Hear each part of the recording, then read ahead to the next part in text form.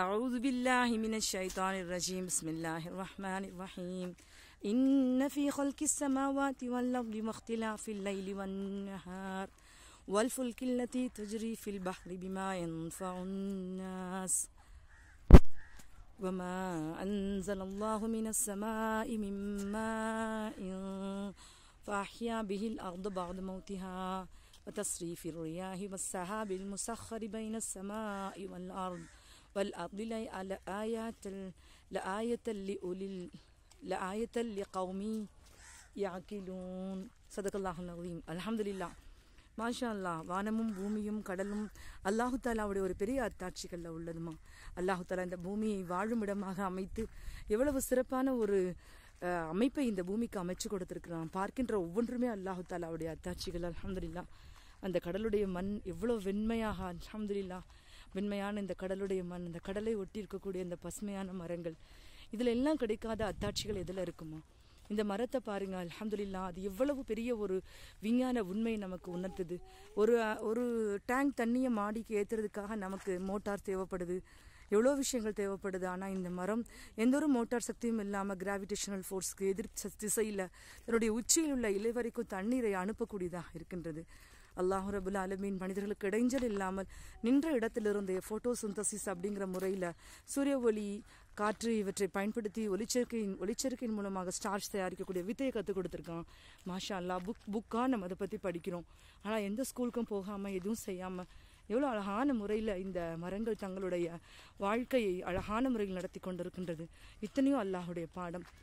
அல்லாஹு தங்களுக்கு கற்றுக் கொடுத்த பாடத்தை எந்த ஒரு படைப்பும் மறைக்கல, மனிதனை தவிர. இது போன்ற வாழ்க்கை பாதை, எல்லா பாதைகளும் எல்லா ஆறுகளுக்கும் ஒரு முடிவுன்னு ஒன்று இருக்குமா. அந்த எண்டு பாயிண்ட், அந்த இறக்கக்கூடிய அந்த நேரம், அந்த முடிவு நேரம் பரக்கத்தான ஒரு நேரமாக இருந்து விட்டால் மனிதனுடைய வாழ்க்கையில் என்னைக்கும் சந்தோஷம், நிம்மதி தான். அல்ஹம்துலில்லாஹ். அருமை நபிகள் நாயகம் ஸல்லல்லாஹு அலைஹி வஸல்லம் அவர்களுடைய காலத்தில் வாழ்ந்த சஹாபாக்கள் இந்த மரண நேரத்தை ரசித்து சுவைத்த சம்பவங்கள் எத்தனையோ இருக்கும்.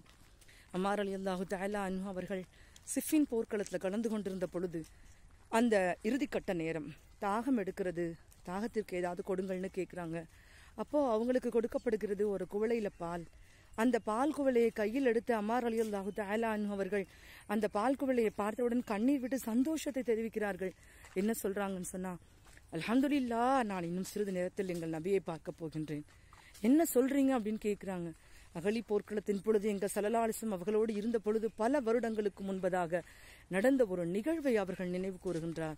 அந்த அகலி போர்க்களத்தில் மண்ணை சுமந்து கொண்டு நான் சென்ற பொழுது அந்த மண் துகள்கள் என் தோளில் விழுந்து கொண்டிருந்தது. அப்பொழுது பெருமானா ஸல்லல்லாஹு அலைஹி வஸல்லம் அவர்கள் என்னை பக்கத்தில் அழைத்து, அம்மாரின் மீது கேடே, அம்மாரை கலகக்காரர்கள் கொள்வார்கள் என்று சொல்லிவிட்டு அவருடைய கடைசி உணவு பாலாக இருக்கும் என்று கூறினார்கள். அல்ஹம்துலில்லாஹ். அந்த பால் என் கைக்கு கிடைத்து விட்டது. இன்னும் சிறிது நேரத்தில் எங்கள் நபி ஸல்லல்லாஹு அலைஹி வஸல்லம் அவர்களை நான் பார்த்து விடுவேன் என்று சந்தோஷமாக கூறி அல்ஹம்துலில்லாஹ் அதே நேரத்தில் அவர் மரணித்தும் விட்டார். மாஷா அல்லாஹ். இந்த முடிவு நேரத்தை அழகான முறையில் எதிர்கொண்ட மக்கள், சாதித்த மக்கள் உண்மையிலே மிகப்பெரிய வெற்றியாளர்கள். எல்லா பாதைகளுக்கும் ஒரு முடிவு இருக்கின்றது. இதோ அல்ஹம்துலில்லாஹ் நம்முடைய இந்த பாதையும் ஒரு முடிவுக்கு வருகிறது. பூமியினுடைய மிக அகண்ட அல்லாஹுடைய அத்தாட்சியான அல்லாஹு தாலாவுடைய ஆணைக்கு கட்டுப்பட்டு கரை கடக்காத அலைகளை கொண்டு எத்தனையோ உயிரினங்களை தனக்குள் வாழ வைத்துக் கொண்டிருக்கும் அல்லாஹு தாலாவுடைய மிக அற்புதமான ஒரு அத்தாட்சியை நாம் இப்போ பார்க்கிறோம். மாஷா அல்லாஹ். உப்பிட்டு தண்ணீரை பாதுகாத்து வைத்தவன் அல்லாஹு தாலா.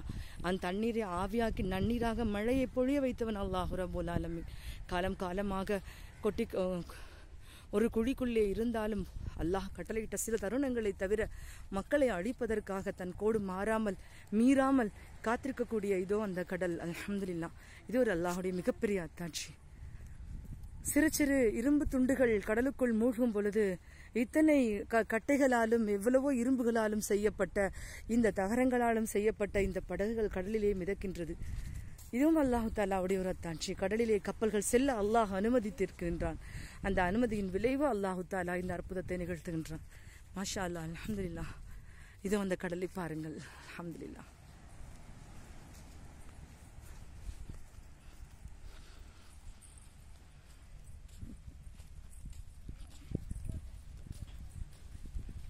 லா இலாஹ இல்லா அன்த சுப்ஹானக இன்னி குன்து மினல் ஸாலிமீன். இந்த கடலை பார்க்கும் பொழுது திக்ரு நமக்கு ஞாபகத்துக்கு வருதுமா. யூனுஸ் நபி அலைஹிஸ்ஸலாம் அவர்கள் இந்த அகண்ட கடலுக்குள் ஒரு மீனுடைய வயிற்றுக்குள் சிக்கிய பொழுது அல்லாஹ் தஆலாவை துதி செய்து இந்த கடலை விட்டு மீண்டு வந்தார்களே, அந்த நினைவு நமக்கு வருகிறது. அல்ஹம்துலில்லாஹ். அல்லாஹ் ரப்புல் ஆலமீன் அல்லாஹுடைய அத்தாட்சிகளிலிருந்து அவனுடைய வல்லமையை உணர்ந்து கொள்ளக்கூடிய ஆற்றலை நம் அனைவருக்கும் தந்தருள் புரிவானாக. அஸ்ஸலாமு அலைக்கும்.